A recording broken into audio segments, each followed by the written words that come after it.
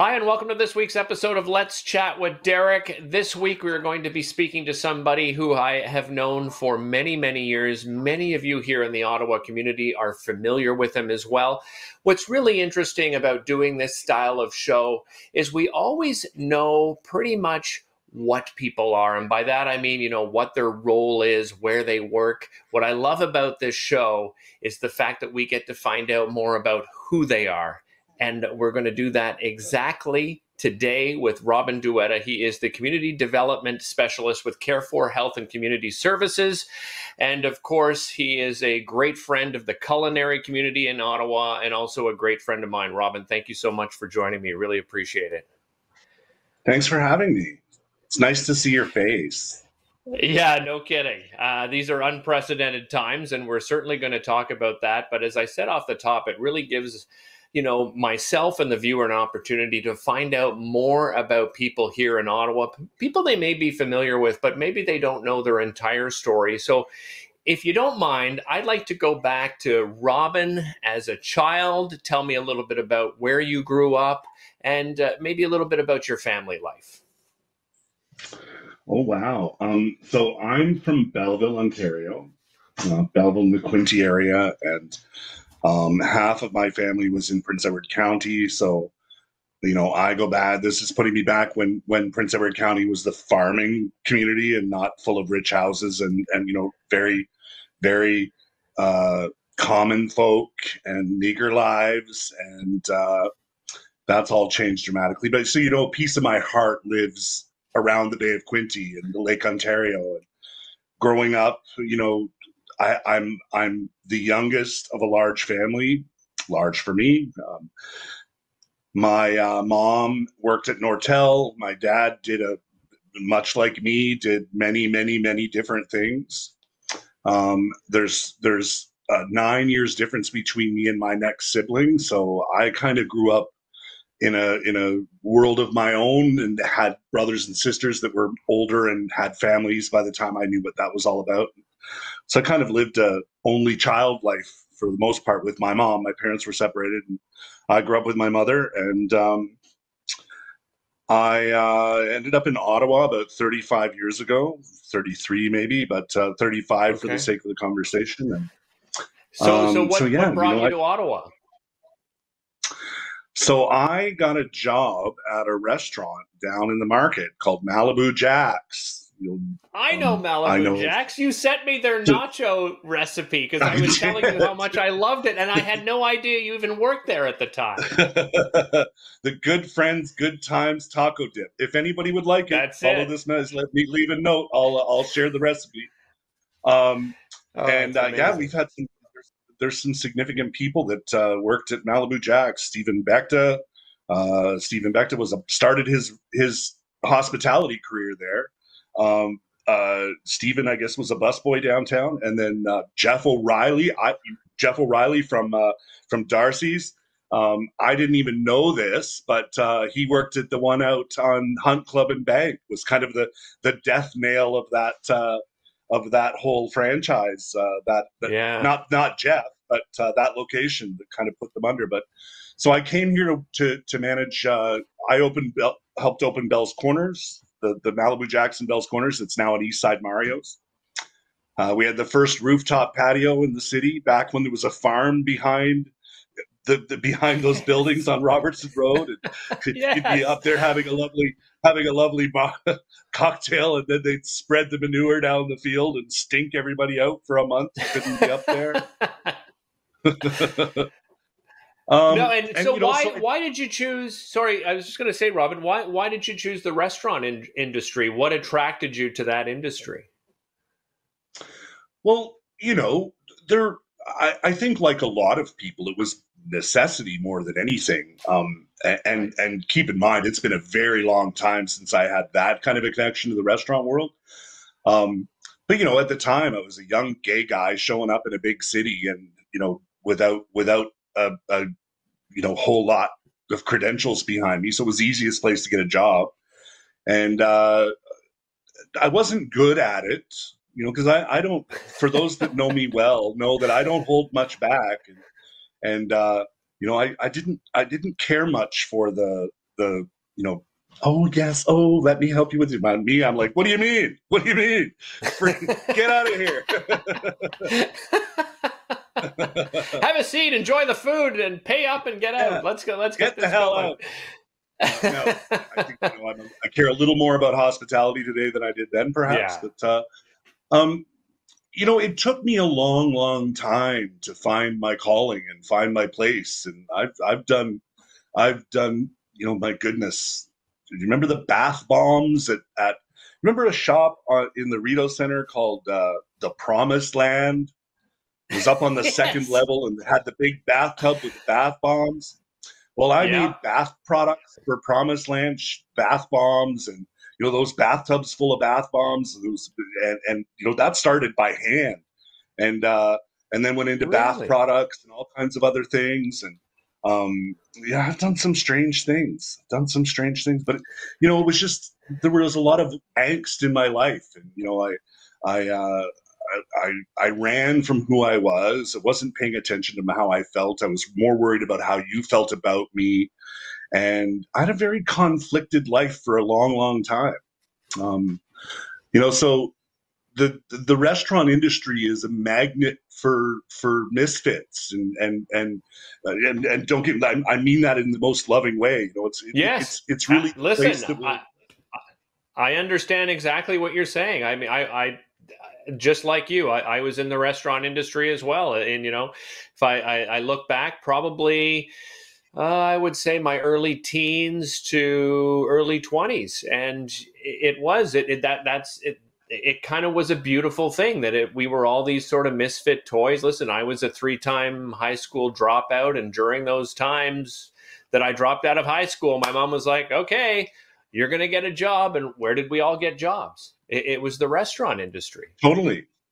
And who else would put up with the bullshit that some of those owners would do? I remember a gentleman considered one of the greatest restaurateurs the city's had. After I left Malibu Jack's, I went to work for him on Spark Street. And it was the only sit-down restaurant on Spark Street at the time. And, there was like a 3-hour wait list for lunch. And that man would come in the restaurant at 12:30 in the afternoon and lose it because there was a napkin out of place on the floor. Someone dropped something on the floor and hadn't picked it up in a moment. And, the tyrants, people that would just abuse you for the sake of abusing you. And, who else would put up with that? And, and I don't mean to. I think things are dramatically different in the industry today. Don't think I'm painting that brush. I'm painting the community today with that brush because I understand it in a whole other way, in a whole new way. And there's no one who has a better appreciation for what our culinary community does than myself. And so through all of the things I've learned and all the things I've done, I ended up at a place surrounded by the most beautiful people I've ever known in my life and the most generous community. I'm not trying to fast forward anything here. We can certainly go back and visit some others, but all roads lead here, I'm in awe of the versatility and the stamina and the generosity of the restaurant community in this city. Every community has them, but we're special here. This town produces people that care. And it's another reason why I stayed in Ottawa. I absolutely adore every aspect of this city. And, people talk about, the food's great in Ottawa, but it's not Montreal, but it's not Toronto.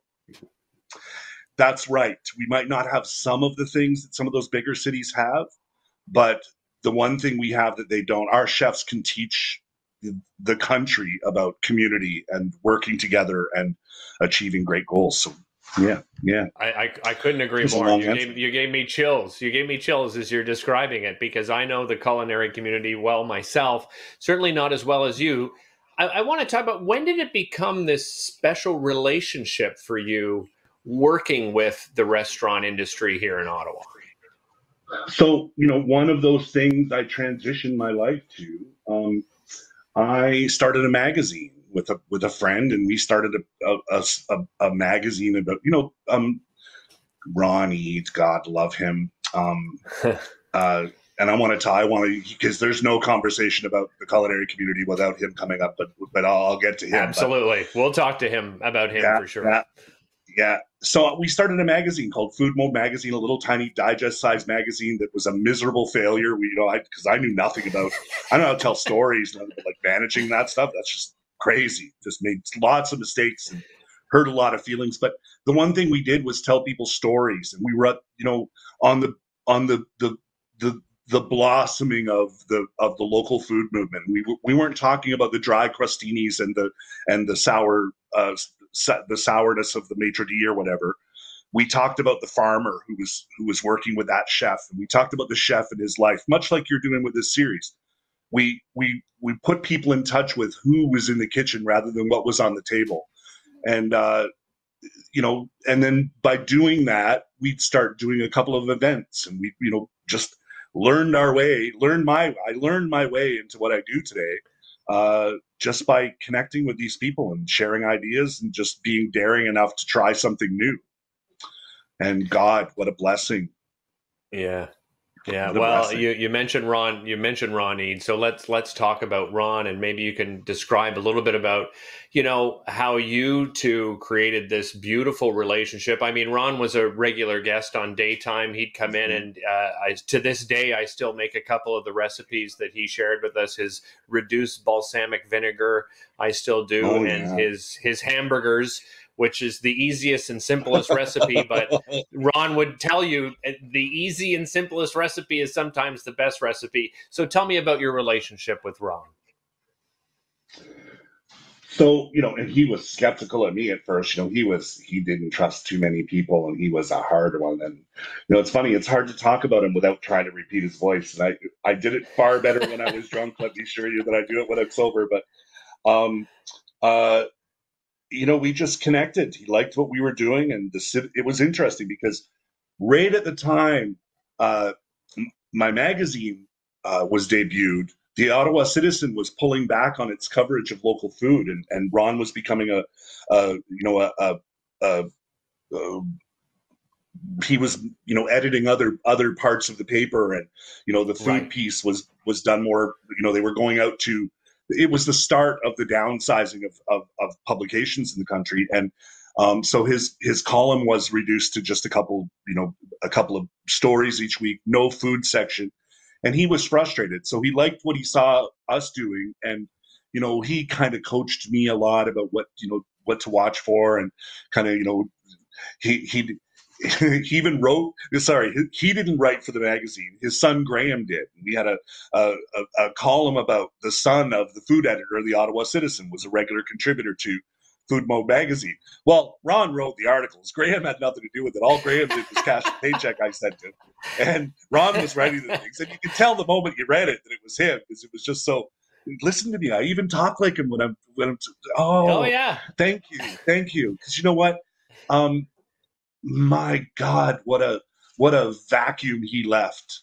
And I'm not talking about the one that cleans the house either. Like, there's an echo because he's not there. And, there's a seat unfilled, and a ticket never sold.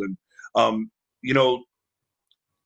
the reason we have the community we have today is in large part of him, because and the reason there's a bit of a disconnect today is because I have great respect for Peter Hum. Peter does what he can, and within the he's not only he's got a lot of hats at that paper, so it's difficult for him to be able to do the kinds of things Ron did, but like, it was community building. It's what I do. It's what Ron did. It had nothing to do with the stories. We were telling the stories to just get people at the table and bring people around the message and get people together. And, we haven't done any of that in a long, long time. Every year there was the restaurant awards, and Ron would be one of the judges, and I became one with him, and we'd give awards for the best restaurateur of the year, and we'd give new restaurants and all those things. More important than all the recognition that people were getting is it was bringing us together. And I like to think that Taste for Hope and Feast of Fields and these other events that I do kind of still have a little bit of that there, as best we can. Oh, I think so, Rob, and I think it actually not just a little. I think it has a lot of it. I mean, you know that I've been to so many of those events, and just seeing even the chefs and the way that they talk to each other and support each other, and to go, the after parties were always so amazing as they were packing up. They were visiting other stations. They do charity events together. I think that remains, and we obviously we can't wait to have them again. But I think that remains, Rob. I think you're not giving yourself enough credit. Those types of events are still bringing the community together. They're still incredibly important. It just, it's my life work. I talked to you a bit about, where I've come in my journey and, the last few years and what's gone on and things, and I stayed sick for a very, very long time because I was afraid that I wouldn't be able to find my place sober. I was a drunk, a terrible drunk. And I stayed sick because I didn't know. I stayed unhealthy because I didn't know. I was clean and sober for many years ago, and I relapsed. And it took me a long time to get back. And I stayed out there a long time because I was afraid that I wouldn't be able to have my place in this world I love. And, yeah, I was going to say, Robin, did you fear that you were going to lose the connections that you had, within that industry? I'm not painting a broad brush here, but within that industry, there is a lot of celebration and a lot of partying and so forth. Did you fear that perhaps you'd lose some of those friendships and some of those connections if you did get sober? Very much so. I didn't want to be that guy sitting over the corner not having any fun, and that not being awkward, and that guy that nobody wanted to be around because he wasn't doing what they were doing. And God, if I'd only known. I'm the one. You've seen me. I'm the one at Taste for Hope, at Feast of Fields and Taste for Hope. You'll see me with arms full of beer and wine and going, making sure everybody's got a drink. Exactly what I did when I was drinking it myself. I just had more to share because I wasn't drinking it all myself. And, yeah. They trust me. I think, my word is my, I can deliver on the things I promised them today. And, I'm just better at what I do, I think. And, but yeah, I was scared that I wouldn't be a part of this world I love. And, someone else would come along and they'd have a better time with them, and they'd lose their infatuation with me, and I'd be left on an island by myself. And I just couldn't have imagined it. And when it got to the point where, and I'm going to come back to Ron Eat again, when it got to the point where I had no other hope and I had no options, that I called on the first person I called was Anna Silverman. Anna was the executive director at the Shepherds of Good Hope at the time.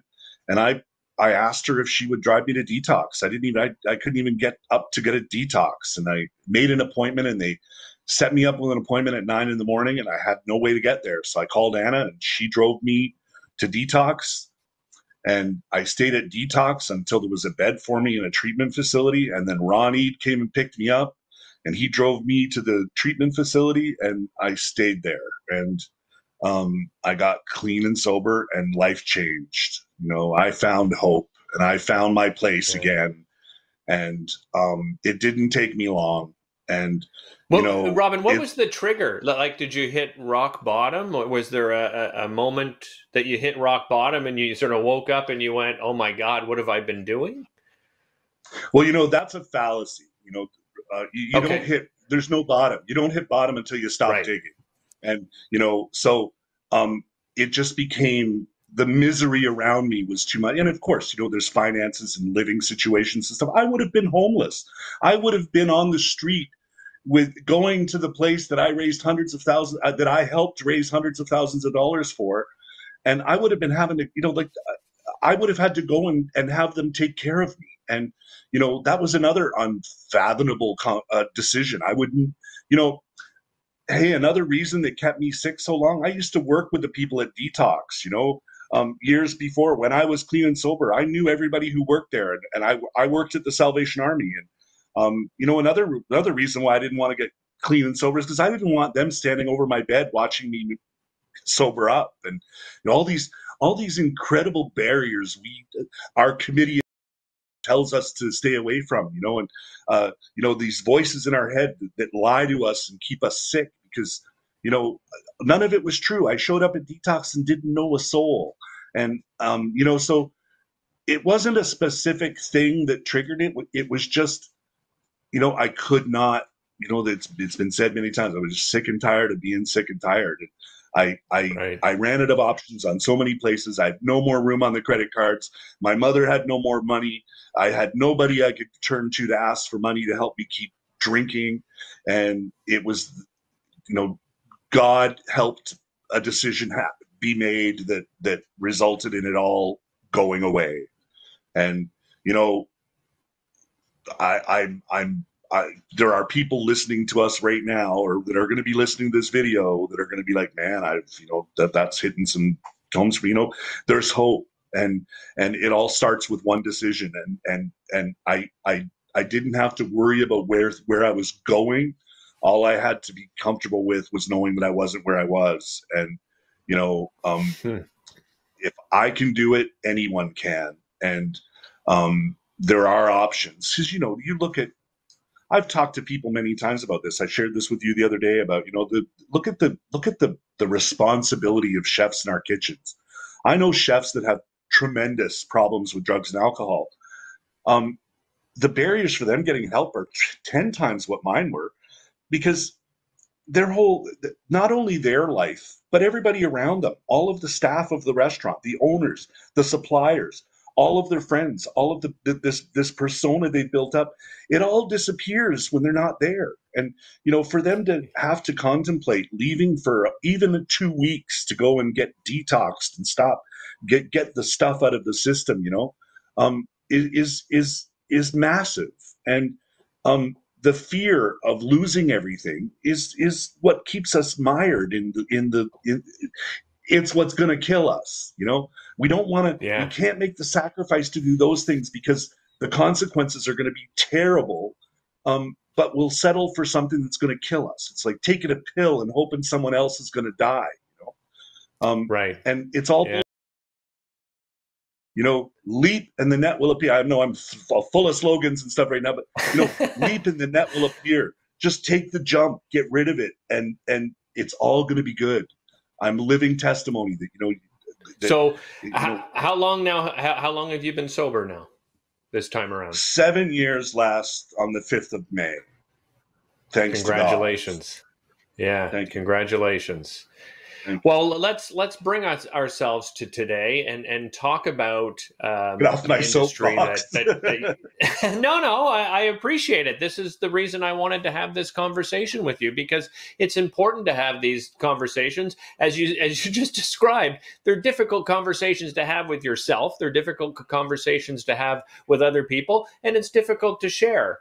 So I really appreciate how authentic you are and how honest you are. And, as you said, there could be somebody watching and you're giving somebody hope that, you can get out of this. You can find a way out. It is absolutely possible.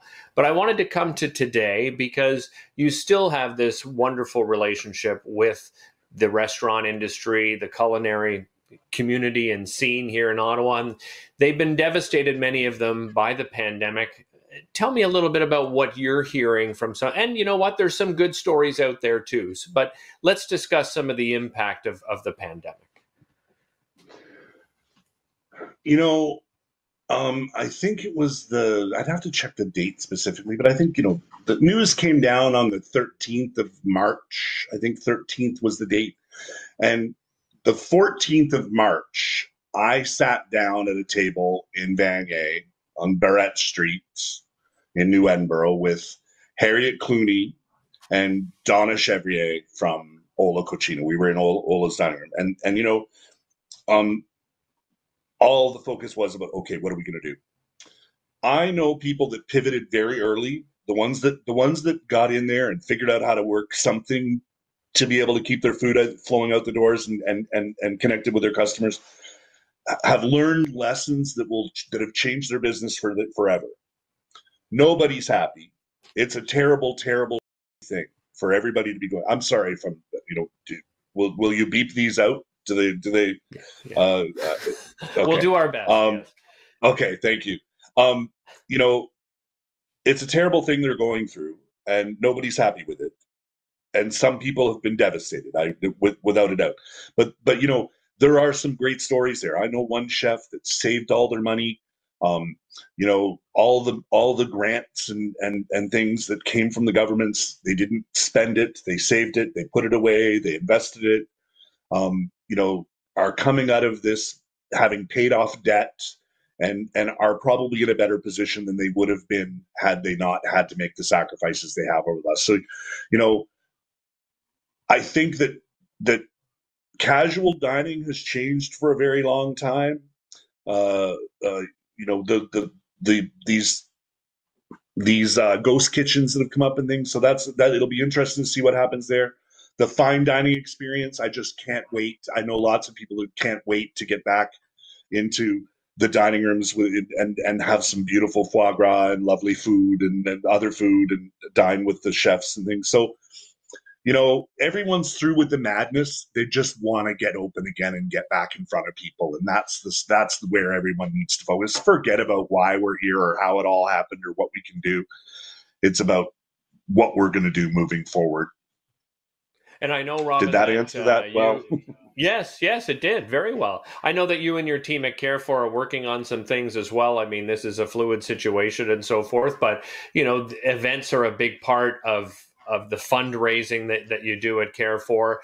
I imagine you've sat down with your team and you're looking forward and trying to find, you know, new ways to do these events.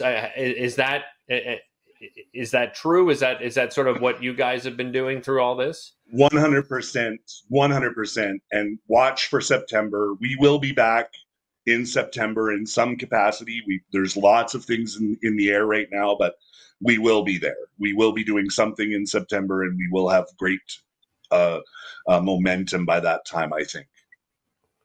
Well, we all can't wait for that momentum to keep building.